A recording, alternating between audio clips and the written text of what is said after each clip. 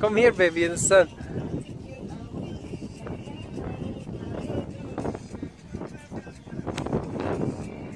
I sing for Diana. I praise for Diana.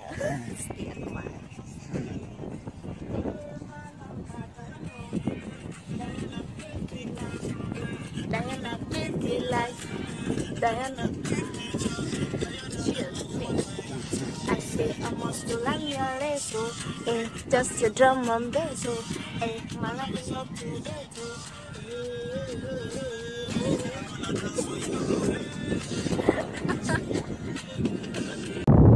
Hey guys, what better place to do a little video on some golden tips, some golden Byteball tips on how to use the wallet.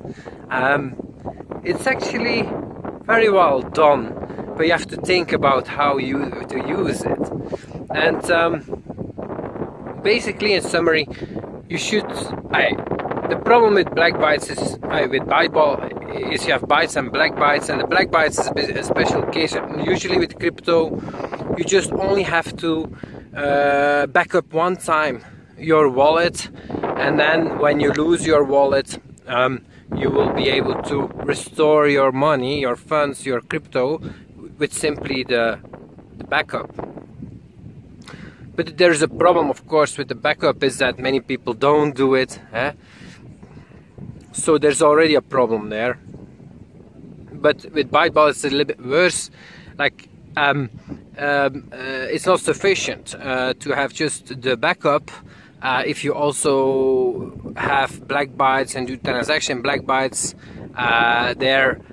the problem is that you do have to do every time a backup, not just one time in the beginning, but every time when you receive Blackbytes, because Blackbytes is the private currency of Byteball, and so basically what happens there is that you send and receive little data files to each other, so there is no public ledger about that. That's why it has privacy, but it does mean you send some small data files to someone else, and if the moment you receive those data files and you don't back them up, you lose your phone, you lost your Blackbytes too.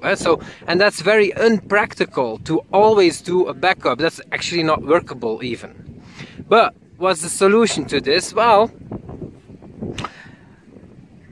it's a multi-device wallet. So, and this has many other advantages too. And it actually allows you to not even make a backup anymore if you set it up properly. So a multi-device wallet is just you install a Byteball on your phone, for example, but you also install it on your desktop or your laptop. And why not involve someone else too? I think 3 devices is good, and so maybe your brother or your sister, someone you trust, and at the same time you can give them some bytes too. But the advantage is, if you set up a multi-device wallet, meaning you install it on your phone, on your desktop, and on a phone from a friend or someone you trust, well, and then you see, once on every device you have the Byteball up, and then what you do is you select create multi-device wallets, and then you select 1 out of 3, and then he's gonna ask, okay, which devices, and then you will have to pair up all the devices so that they know of each other's existence. You have to do that actually first before you create a multi-device wallet. It's a little bit of work, but so you pair them up simply by paired in the menu of Byteball, the hamburger menu, top left, you click there, you see pair devices, you click that, and then you do add device, and then you're gonna for example from your phone you do that, and then you add device, and then you have to choose between invite or accept an invitation. So you do invite, and then or accept, and then with your desktop you accept it, and then it's paired up. And the same you do with the phone of your loved one, and then your phone is paired up with these other 2 devices. It's a little bit of work, but once that's done, you have then you can create a multi-device wallet, 1 out of 3, and then you have your wallet. All the funds you will send to there. The nice thing is, you lose your phone, well, it's also available on your desktop. And even if both of them or you lose both of them, or let's say you fuck up with your desktop, the wallet, you delete it by some idiocy, and at the same time you've lost your phone, well, you still have your friend also, or your loved one, who also has a wallet, a Byteball wallet. And so even if you did not make any backup,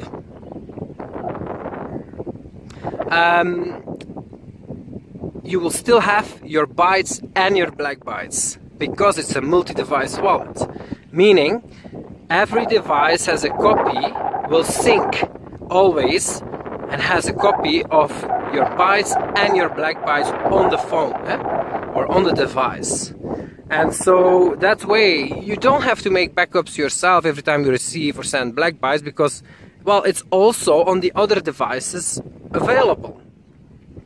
So even if you lose your phone, for example, you still have another copy of those small data files of all these Blackbytes on the other devices too. So this is the simple setup, 1 out of 3, and this is for small amounts. And you can go one step further, and let's say you have large amounts, then you do not 1 out of 3, but you do, for example, 2 out of 5 or 3 out of 6, something like that. And then you're also secure against hackers, because the problem with 1 out of 3 is that, well, a hacker, if he hacks only one device, he has access to all your coins. And that's really the nice thing also about a multi-device setup, is you can set it up so that you need to validate the transaction by more than one device. So for example, you choose 2 out of 5. That means that 2 devices will have to validate the transaction. So you send it with one, and then you have to select another device that has to validate it. And that other device, for example your desktop, has to validate it. And so that means that if somebody has access to your phone, or a hacker gets into your phone, then he can't send any bytes or Blackbytes, because it also needs to be validated by a desktop, and the hacker did not succeed in getting into that.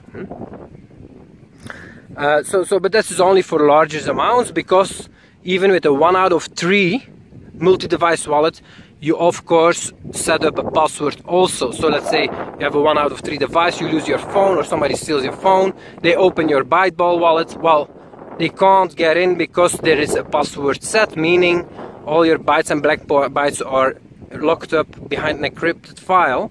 Once you set up a password, they can't send any bytes or Blackbytes. So this is of course something you also do, but it's nice with Byteball, you don't have to do that at the start, and you don't have to set up a password. But the moment you set up that 1 out of 3 device, a multi-device wallet, you also set up a password once it's some amount that you value, so that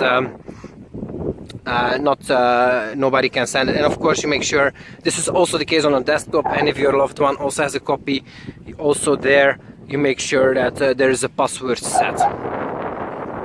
And you can also make these passwords different, but by difference, yeah, you can use tricks so that well, you use the same password to start, but then at the end you add some difference to all of the passwords, or at the beginning, so that you can remember it. So that's one thing. And there was something else. Well, what I also really like is, and Bytes is really a coin that is distributing a lot of coins for free to people, and that's a nice way to get other people involved. But at the same time, it's also a good way to get started. Like if you want to give some coins to someone else, like someone you love, well, why not set up a multi-device wallet from the start for this person? Because see, this person is too complicated. They are not gonna set up a multi-device wallet. But what you can do is you can say, okay, here you want some free bytes or free Blackbytes. Okay, set up. Of course, only with people that you stay in contact with. But let's set up. Okay, let's install the Byteball up on your phone, and then you don't send it immediately. First, you also pair up the devices, and you set up a 1 out of 2, for example, multi-device wallet with her or his phone, and then also your phone, and so then you only then you send some coins to him or her, and then if they lose their phone, well, you also have a copy of their wallet. So if they lose their phone, they didn't make a backup, or they didn't make a backup after receiving Blackbytes, well, you also have a copy, and so it's all good. And so you do a 1 out of 2, meaning you can continue to basically steal the funds from them. You could take them back, but since you just gave them some funds, well, they trust you. And so they trust you not to steal the money, and it's a great backup for them without them having to do any kind of work later on, without them ever having to care to even take a single backup. I hope you guys enjoyed this little short video from this amazingly beautiful place with such beautiful sands. It's in Zanzibar, and look at the sand, look at the sand.